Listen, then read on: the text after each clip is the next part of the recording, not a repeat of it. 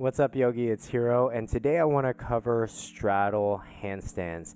And I really want to break this down: upper body, lower body, and different entry points, 5 different ways of getting into it. So covering the upper body, what I see the most is shoulder tightness as far as coming into a straddle handstand. If your shoulders are tight, you're going to planche a lot.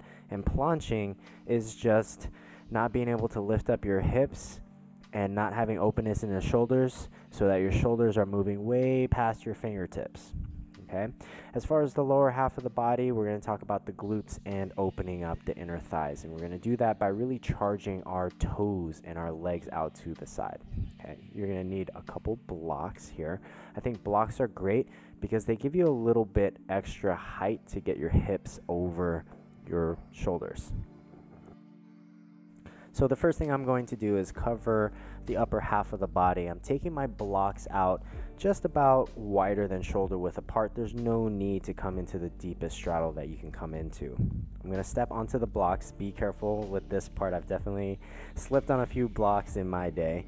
I'm going to plant my hands down, shoulder width apart, and I'm going to try and bring my shoulders over my wrists and keep them there as much as possible.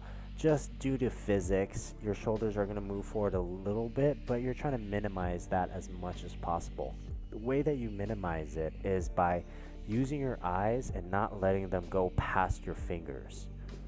So here is an example of a planche straddle handstand versus really pressing in, trying to keep the shoulders over the wrists as much as possible. Okay, so if you're having a hard time keeping your shoulders that far back, turn your hands out so that maybe your index fingers are pointing directly forward, or even the space in between your thumbs and your index finger. What I mean is, instead of being here, turning the hands out to the side here. You're going to have a little bit more space to press into the ground and find a little bit more openness into your shoulders. Okay, so that's the upper half of the body as far as shoulder tightness goes. The other thing that I see as far as upper body is a lot of tension in the neck when you're trying to come up into your handstand. And the reason for that I see the most is not fully aware of what your shoulder blade is doing as far as how to elevate them, which means pushing up in this direction. So I'm just going to change the view. Blocks out to the side like this. Again, just wider than shoulder width apart. Stepping onto the blocks, planting your hands down shoulder width. I'm going to rock up onto the balls of the feet, trying to keep the shoulders in line with the wrists as much as possible.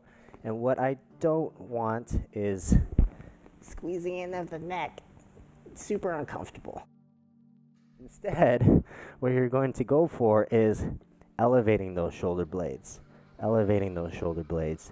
Trying to keep space in between the ears and the shoulders as much as possible. And this is a great exercise to start. You can rock back, rock forward, elevate, rock back, rock forward, elevate. That's also a good exercise. Next up, we're going to get into the lower half of the body. So, in your lower half of the body, you want to squeeze the outside of your butt, and that's what's going to swing your legs open into that straddle position, which does take a little bit of flexibility and openness in your adductors or inner thighs. Again, I like to use blocks and a few drills around this.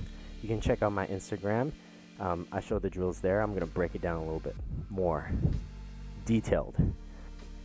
Step onto the blocks, hands down, shoulder width apart, rock forward. Coming up onto the tippy toes here, lift up one foot, set it down. Lift up one foot, squeeze the glute, set it back down. Lift up.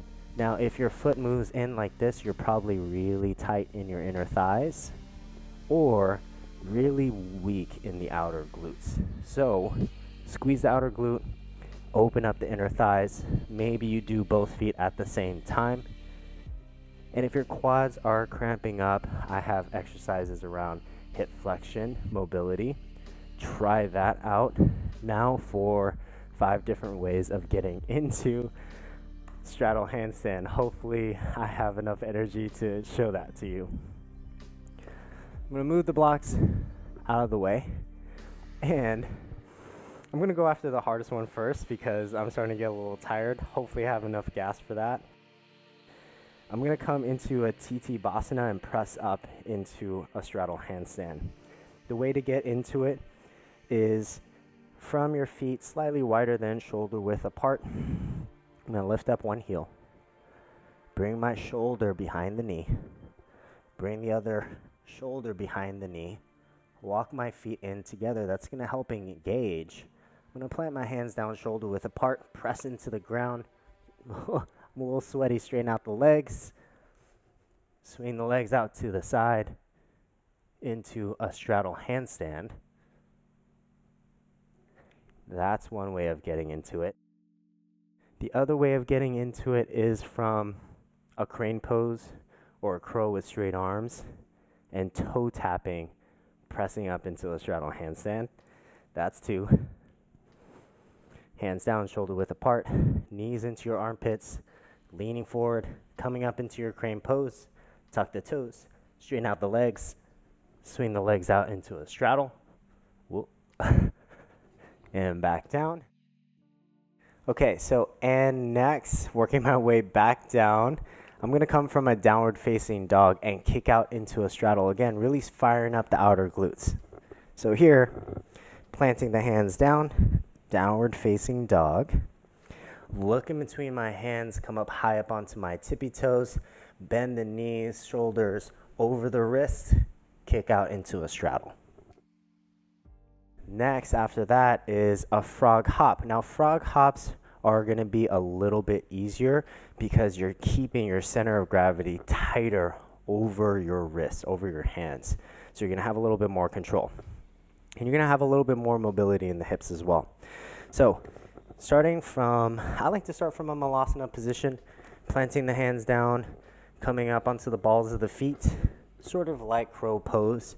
We're going to rock forward, shoulders over the wrists, push the ground away, hop up into a straddle or a frog, hop up into your frog again, kick out into a straddle, the wall's right there, and back down. Now, the easiest way to, in my opinion, to get into a straddle handstand is from Prasarita. And you can do this with your feet on blocks. I'm going to show you without blocks. And here we go. Starting off from your Prasarita, again, not going as wide as you can go. Plant your hands down, shoulder width apart. Straighten out the arms. Rock up onto the balls of the feet. Lean forward. As little of a hop as you need to come on up. And again, squeeze the outer glutes. Kick out. Squeeze the outer glutes. Kick out. And then maybe eventually you can catch yourself up there. Bring your hips over your shoulders, really charge up through the toes and squeeze the outer glutes. Give these a try. I am drenched in sweat. So if you enjoyed this, please give me a thumbs up. Could definitely use it. Leave me a comment if you have any questions. I'd be more than happy to answer them.